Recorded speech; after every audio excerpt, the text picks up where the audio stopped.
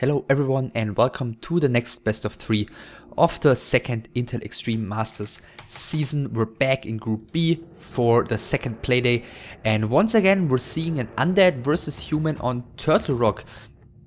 So far I think we've seen this 3 times already in the rather short period of time that we've been in this tournament. Hooligan against Hasuops, Hooligan against Elqua, and Fire against Dovak, unless I'm missing one. And all 3 of them have been pretty exciting. Long games, counter expansions, high hero levels, and a human coming out on top in the end. So let's see if this is going to go equally.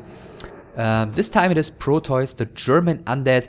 We do see him for the first time here in this tournament. He did get basically a death win against Sase on playday number 1. Sase having an injury, was not able to participate basically on the first playday. There were 2 maps against Protois which both lasted like 30 seconds, and then Sase left voluntarily. Yeah, he at this point was one of the best German players, probably the best German online player, as he was able to win the online EPS seasons, but then on LAN he wasn't really able to translate that skill too well, and usually on LAN he didn't end up winning. But this is online, so this is definitely his strong suit. And KemPeR is his opponent down here in the bottom in light blue. IEM first, by the way, against DK and the Ghoul build by Protois. Yeah, KemPeR did get the rape of the tournament so far in his first map against Ciara, and nevertheless ended up winning the best of 3, turning it around, winning 2-1. And yeah, this time against Protois we'll see how well he's gonna be able to do. IEM is out, I guess the Turtles are gonna get it first. Death Knight is out as well, getting the rot quickly. And Protois at 20 out of 20, adding another Ghoul and heading across the map to harass. Ghoul is there as well to maybe win a bit of time. DK is already at the shop, but the Turtle, is he gonna be there in time? The answer is maybe. Yeah, he's really getting there, and I guess he's getting the last hit here already. A huge blunder actually by KemPeR to not be able to finish this creep camp in time, and he's too late with the deny as well. So Protois is getting some nice XP here early on. KemPeR, yeah, this did not go according to plan. He super greedily crept this without any militia support, and he's really paying the price for it. I mean, he's got a lot of lumber here thus far, but yeah, not getting that XP, giving that away to his opponent in the beginning, that's not the start you really want to have happen here. And he's teching. Alright, so for the first time here, we're gonna see a human not going for a fast expansion against an undead. So I imagine we're gonna see him play Rifleman and Caster eventually, but maybe he's got a surprise for us up his sleeve. Protois is even spending a coil here to get the last hit onto the level 1 hatchling, and the Ghoul is moving out of the base already. KemPeR is taking quite a bit of damage on the first footman here. Is he gonna get that one out alive? The coil says no. And the DK is already close to level 2. Let's see who gets the last hit here. This KemPeR. Protois gets the item though. Mantle of Intelligence. Cloak was found at the bottom of the map in front of KemPeR's main. The Ghoul is getting coiled, and the water metal is going down, securing level 2 already for the DK way before the IEM can get there. 2 Ghouls pretty low. This one might... No, he's not going down. And KemPeR, yeah, forced to retreat at least a little bit away from Protois' main base. The DK is out of mana for the moment. Is he gonna get the next coil? He doesn't even need to, because the next Ghoul is being pulled out, and a nice surround against the next footman, even keeping it close here as the skeleton expires, and this guy can be put back into the main. Again, Protois with some very nice micro here early on. Doesn't really have a lot of steam anymore though. But then again, I don't think he really needs it, because the IEM, he's out of mana as well, and the last water metal is already halfway gone. And when I say Protois doesn't have a lot of steam, I mean the majority of his Ghouls are pretty low on HP, and therefore he doesn't really have a lot to fight with here anymore. But then again, he did incredibly well here early on, killing a bunch of footmen, getting decent XP lead, and yeah, Blacksmith is coming right now, so KemPeR is gonna go into Rifleman casters, and Protois, yeah, we're gonna see what he's gonna do against it. I'm assuming tier 3 and maybe one slaughterhouse, maybe even double slaughterhouse with Destroyer's Abominations.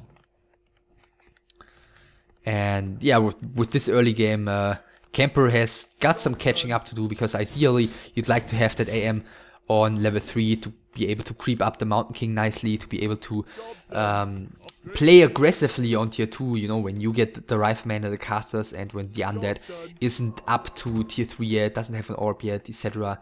But this isn't looking like an approach that's going to be too easy to execute for KemPeR in this position. Protois is also getting the Cannibalize upgrade, not seen too often, but yeah, as he's creeping simultaneously with his ghouls while harassing with the DK here, this turns out to be quite useful, and he's not forced to spend any coils here in order to keep his ghouls alive, or at least in order to regenerate his ghouls. And he's there again, but the coil is coming too early, but he's getting the last hit anyway, and still no level 2 for KemPeR, who found the claws of attack here. But this one, after the coil, should have gone to KemPeR, reacted way too late there. And Protois is continuing the domination here. So far, the AM, is he going to the shop? He's waking up the creeps, some ensnares perhaps on these ghouls. The one trapper should... Wow, he doesn't even throw the net here on any of the units. Lich is out as well. The next footman is gonna fall here. The DK with the aura should easily be able to escape this. As soon as the Mountain King comes, he's gonna have to be a little bit more careful. But yeah, he's heading back into his own base. He's going double slaughterhouse. He's going instant tier 3. Whereas KemPeR is getting 1 Arcane Sanctum here. So he's going for the expected Rifleman caster. And yeah, 32 supply currently against 33. I mean, KemPeR, of course, or the human in general, investing a lot more into the army there early on. He's gonna go for the big tier 2 army. Whereas Protois is investing into the quick tier 3 tag. He's investing into double slaughterhouse, and therefore having somewhat about equal supply here is not a good sign for KemPeR. Is Protois finally gonna lose his first unit here? I don't think he's lost the ghoul so far, but this one is going to fall.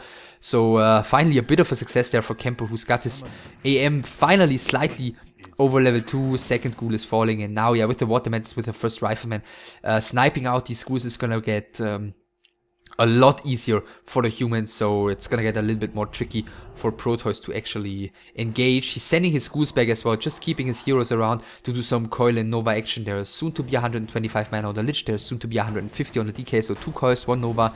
And let's see what he's going for. Perhaps the one Rifleman who's taking a bit of unnecessary damage, but actually he's first finishing the one Trapper here. This one is going to KemPeR, the coil coming a tiny bit too early, and I guess the Mountain King is probably going to make sure that this guy is going to KemPeR, and he is, but the ward is going to Protois, and the Preempt of Vitality as well. So another setback here for KemPeR.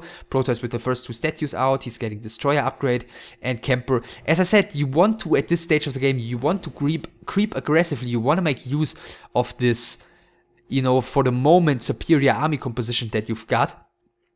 And KemPeR is doing just that, but he could get so much more out of this if his early game had been better. So let's see how far, or let's see how much he can make happen here before his before Protois' tech is ready, before he's getting the orb and destroyers and everything.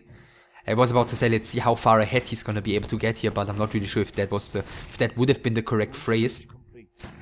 Ghoul Frenzy has finished for Protois, as we can see. Destroyer is soon to finish. He doesn't want to go back even to get the orb, even though it makes such a huge difference. There is one more slow on that sorceress. The ghouls are being pulled right now, so it looks like even without the Orb of Corruption, he's willing to commit here. Is he getting the Crypt Lord? Yes, he's getting the Crypt Lord, so no Tavern Hero, and that's the reason why he's not heading back, because I'm assuming, okay, never mind. I was about to say I'm assuming he's gonna wanna pick up the Orb with his Crypt Lord, but he's not doing so. Quickly charging in here with the ghouls, getting the level up on his DK. Paying with one of the ghouls for it, but that's worth it. First Destroyer is being morphed, and Protois is charging forward here with the Impale, dealing, yeah, some great damage against the first Rifleman here. That one's gonna be picked off. The first ghoul is falling as well, and as you can see, the damage output against these ghouls is pretty good, but Protois is micro on point so far. The next ghoul is falling, the next Impale is hitting nicely. Militia are coming in. The one Destroyer is out of mana already. He does have actually the resource to morph a second one, decides not to do so. So far another Priest gets sniped out, and actually this fight isn't going all too bad for KemPeR. Protois, I think, a little bit over eager here to fight already without the orb, with only one destroyer against the militia. There is the town portal passed onto the lich, so he's got level 2 right now, but it looks like he's gonna be forced to use that eventually. Coil goes onto the lich, the next sorceress is being sniped out, and I guess eventually Protois might be forced out of this fight. He's doing the best he can here. The DK is now out of mana though. The destroyer, he's got actually no goose remaining. He's only microing with his 3 units, with the 1 abomination, 1 destroyer, 1 statue. But it looks like he still is looking fine in this fight, as the militia duration has run out by now. And KemPeR only has 2 riflemen remaining, 3 riflemen, and his 2 heroes. And granted, the Mountain King still has mana, but the level 1 bolt isn't doing all too much yet. The destroyer is being micro-backed nicely. And Protois is able to get 1 kill after another despite not having the orb. The 1 statue is finally killed, but the 2 abominations are doing nicely as well. The Death Knight is now getting stuck. He's got the immo potion still. Can he use it in time, or is there a bash coming perhaps? No, there isn't. Nova is securing this Death Knight's way out, or is it? I think he's gonna have to pass the town portal back, which he's doing right now. He clicks the Mountain King, sees that there is mana for a bolt now again, and Micros just on point uses the town portal to dodge the bolt. And at the end of the day, Protois is forced to town portal out. He's traded his goose at the end of the day decently, I'd say. Not incredibly well, but decently. And the problem now the problem with this strat for KemPeR is gonna be that he's relying on getting that strong timing. Another click on the IEM here as he's walked past the Watcher Ward. Sees that, okay, TP still, but no other items. The problem for KemPeR is that he's going for this strong mid-game army, and now he is going to be able to reinforce casters and riflemen, whereas there's the orb, by the way, finally for Protois. I think that fight would have gone so much better with the orb, but I guess he somehow didn't have the patience to quickly wait with the Crypt Lord to get the 375 gold.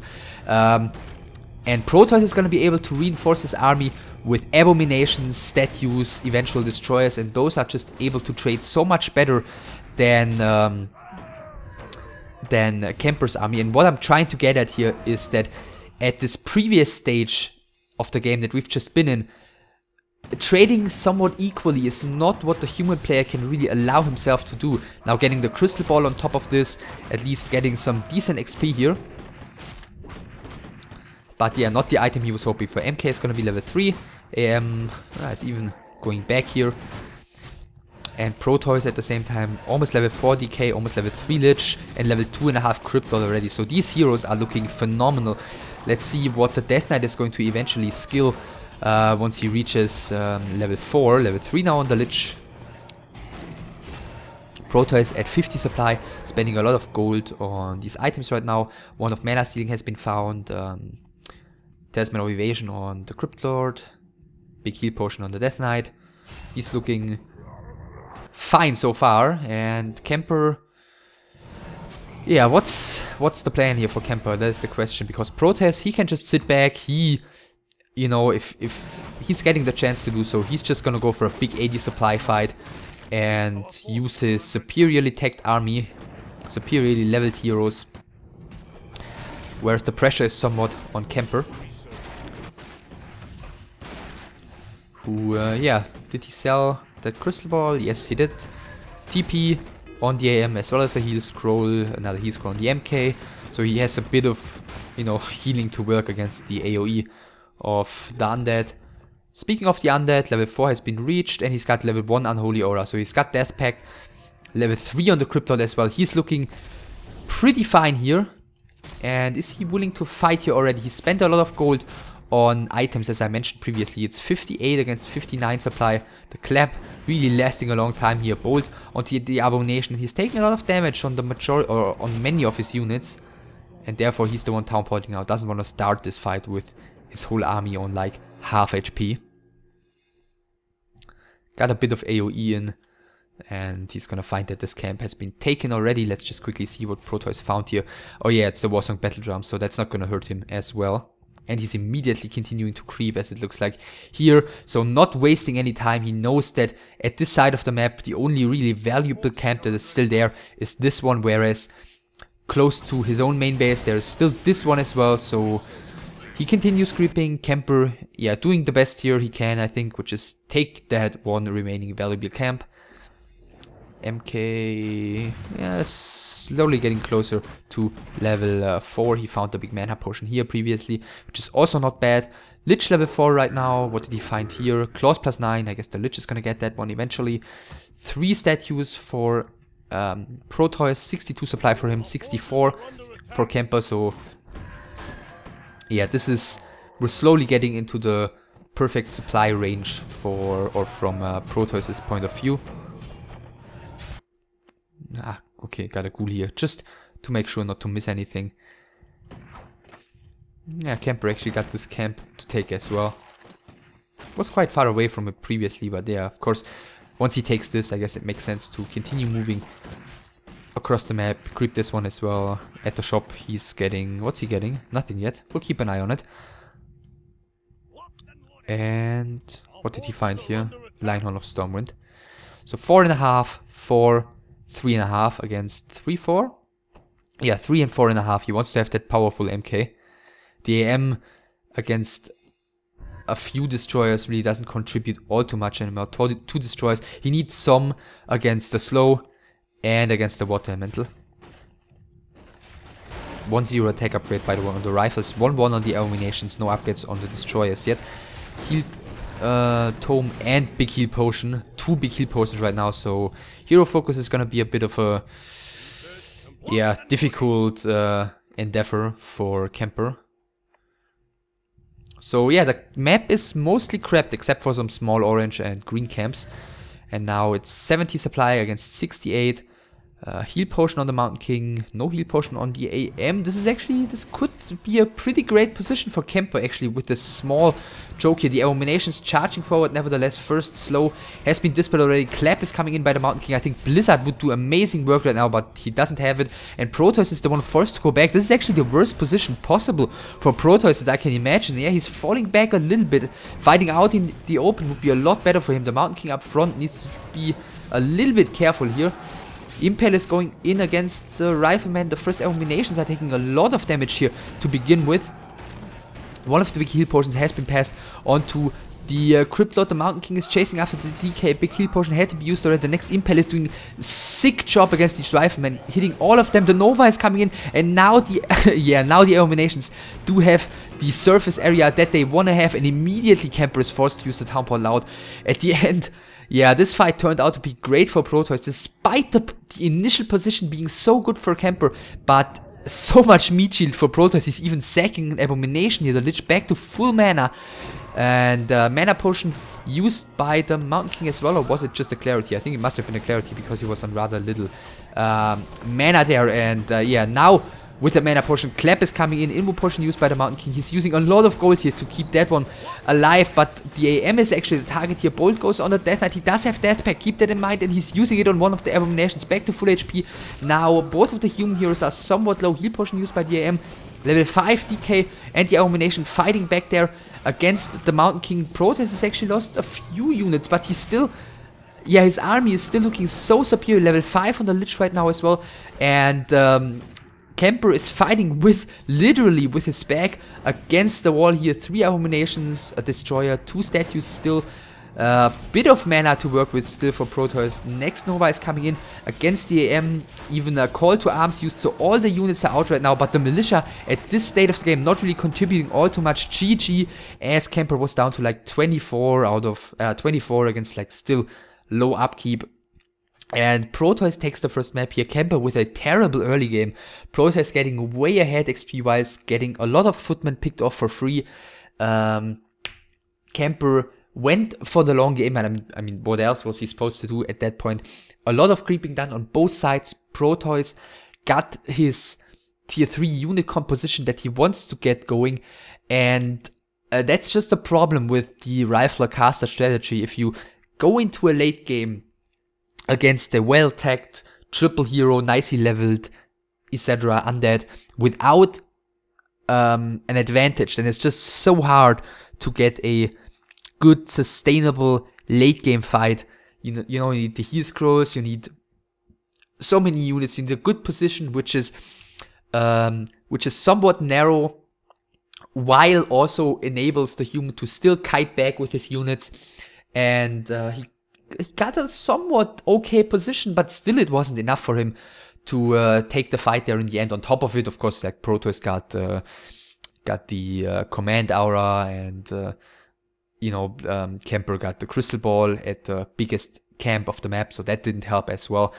But yeah, Protois just playing superiorly here, especially in the early game. And I think if he hadn't taken that fight as quickly close to his own natural expansion without the orb yet, then he would have won it even more clearly, even more early on.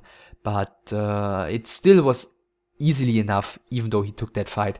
And therefore he's leading 1-0, and therefore we're going to see Echo Isles as map number 2.